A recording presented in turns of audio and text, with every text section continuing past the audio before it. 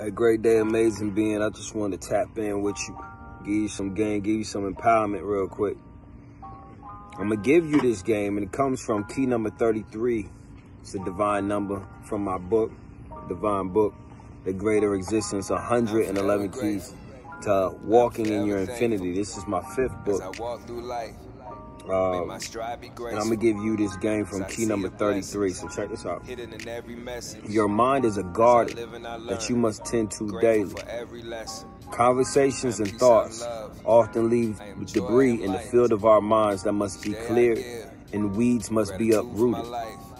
Unfruitful seeds of thought that are given a chance to take root in your mind will act as weeds and begin to choke out what is good and healthy. After you work in your garden, relax and enjoy the growth. Chill out. Be nicer to yourself. Think more thoughts about yourself and others that feel good. Don't work so hard. Give yourself a break. Do more of the things that make you happy after you have tended to your garden.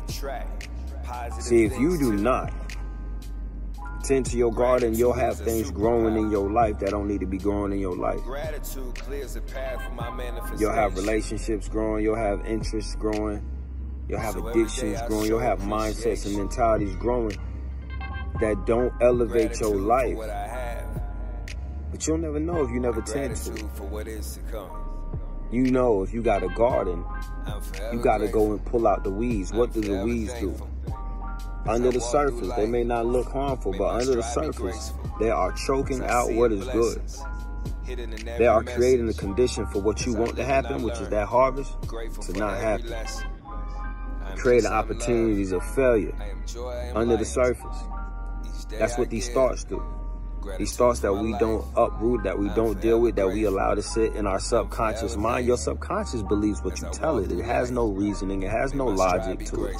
So it believes it and it moves as if it's true. And that's why there's many people out here suffering, and you may be one of them. And if you are, I have good news and I have bad news. The good news is that, well, the bad news is that you're suffering. But the good news is that suffering means that you can do something different to end it. If there is any bad news, is that you have to do something to end it. This also be the good news, because nothing's standing in your way. You know, so take this moment to elevate yourself beyond your situation.